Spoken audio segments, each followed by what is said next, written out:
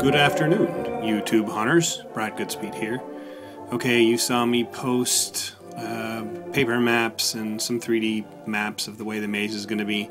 This is a much closer 3D rendering to the way things are going to be laid out. Since this stuff was already drawn up in 3D software anyways, I just took it into the Pro software I use for work and threw some lights in there and did a little walkthrough. It took maybe 10 minutes to do this. The rendering of the final file took a lot longer, but in the meantime, I'll let you have a quick look.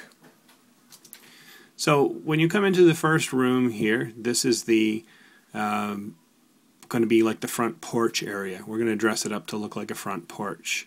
I'll go through like a quiet or sort of section by section pausing walkthrough here afterwards, but for right now we'll just do a complete go through.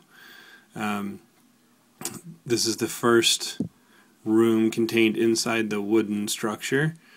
That's the desk where Timmy will be sitting, which is elevated. That's my kind of weapon area where a haunt actor will be standing.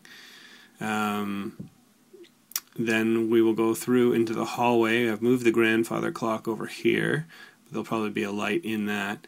And my radio will be there, my chest radio. And go around another corner to the little dining area where I'm going to make a hanging upside down skeleton sculpture at some point. And then there's going to be this window here which will be covered in either plexiglass or chicken wire, behind which a prop will jump up, a pneumatic jumping prop.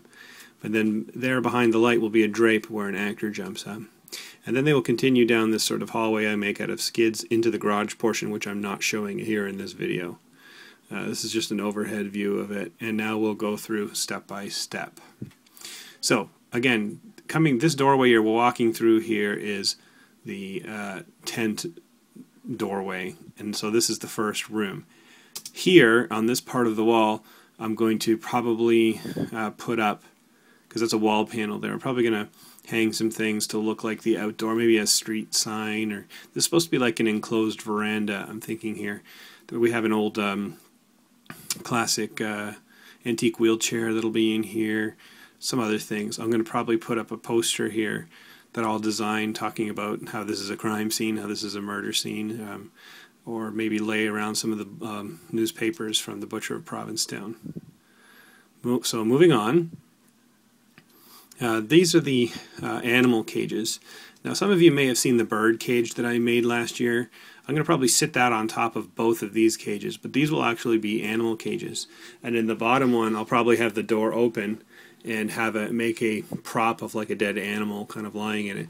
The top one will be covered in burlap or something, and I'm going to use a motor to shake it on a trigger to shake the cage and to produce all kinds of weird sounds like I outlined yesterday. Ing along, then we go around the corner into this first room. Now stopping here, you'll see on the right is Timmy's chair, sort of elevated up about 3 feet off the ground onto this little cabinet I'm going to make. I obviously didn't represent Timmy in 3D, but that's where he would be sitting. So he'd be on your right, and then straight ahead would be this skeleton guy. And I did something like this last year, although I didn't show it in any of the videos, I don't think, but have him suspended up against the ceiling, almost hanging over the people who walk through, and completely covered in blown spider webs, webs from a web shooter, air compressed web shooter, which look great, obviously, if anyone's never tried that. So moving along, you'll come around this corner, get a look at Timmy. And then those two pieces of wood, the vertical pieces there, that's what I'm going to use. I'm probably going to suspend chicken wire or something from one to the other so that that little shelf that's on the right-hand side there, I can put a bunch of props on there and people won't really have access to knock them over or something. So moving along. And then if you look to your right behind where Timmy was hiding, I'll have a drape sort of between him and this area. That's going to be a big pegboard, and that's where I'm going to hang all my nasty old tools, and then also where the actor will be able to control this light, so it'll be pitch dark in there until they flick on the light, and then that's sort of a quasi scare, not a real big jump out scare, but it'll intimidate people. So moving along, then people will go through the next doorway. Decided to move the grandfather clock there, as I mentioned. This will just be scenery in here. You need like a hallway where nothing happens to build up anticipation for the next thing. And then as they come around the corner, this will be the dining area. And as I described, this is where a couple of different scares are going to happen.